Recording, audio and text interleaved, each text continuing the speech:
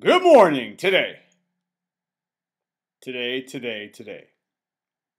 we're going to focus on a unit of energy called the kilowatt hour. So let's commence operations. What is the kilowatt hour?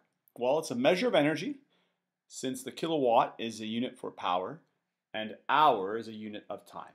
So we have the formula energy equals power multiplied by time. A little later on, we'll calculate how many joules are in a kilowatt hour. The kilowatt hour is used to measure the amount of energy consumed by homes. And cost of electricity is typically around 20 cents per kilowatt hour, but that depends on what part of the world you live in. So to give you an idea of how big a kilowatt hour is, here are some common appliances or devices used in homes. An air conditioning unit has a power rating of 3 kilowatts. Gaming systems, only 0.2 kilowatts, and LED lights can be as low as 0.008 kilowatts. Now let's say you use these devices for 4 hours per day. In one day, the AC unit will have used 12 kilowatt hours, the gaming system only 0.8 kilowatt hours, and LED lights tiny, only 0.032 kilowatt hours. Let's look at a typical question. A gaming system is used for 45 minutes per day during 30 days.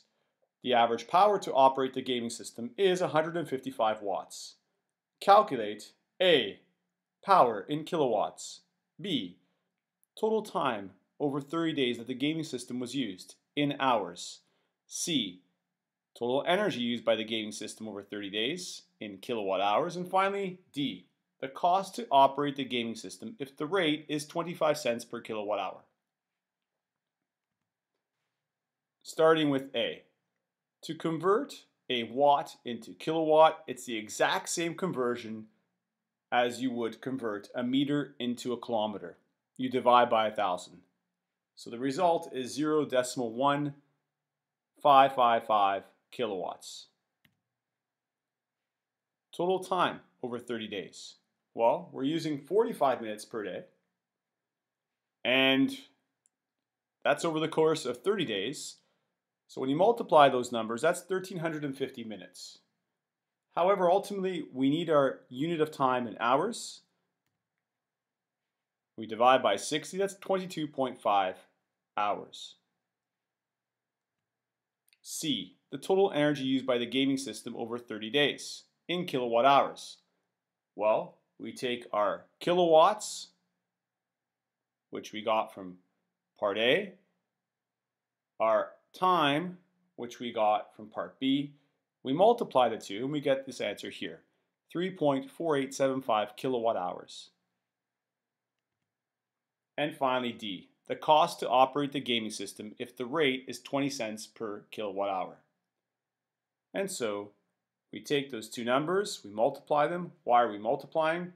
Well, notice by multiplying these numbers, the units terminate, and we're left with 69 decimal, I think 7 or 8 cents, but that rounds up to 70 cents.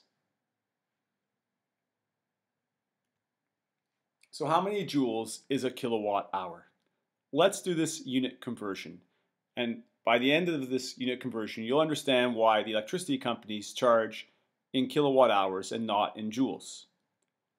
So 1 kilowatt hour. Let's start off. A kilo means 1,000. So a kilowatt hour is the same as 1,000 watt hours. But what is a watt? If you recall, a watt is a joule per second.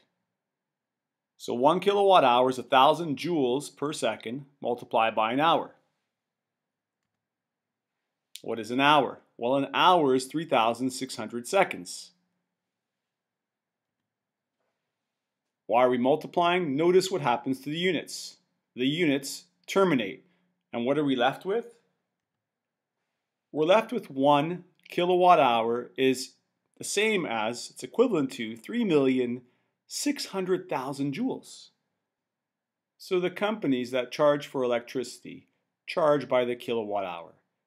It's an easier number for a customer to understand, because typically a home would use between 20 and 30 kilowatt hours per day. If you multiply this by 20, this would be over 72 million joules. And the number would be so large that customers, it may be difficult for them to contemplate how many joules they're using when the number is so large. A kilowatt hour is a more convenient unit, and it's an easier number for people to interpret.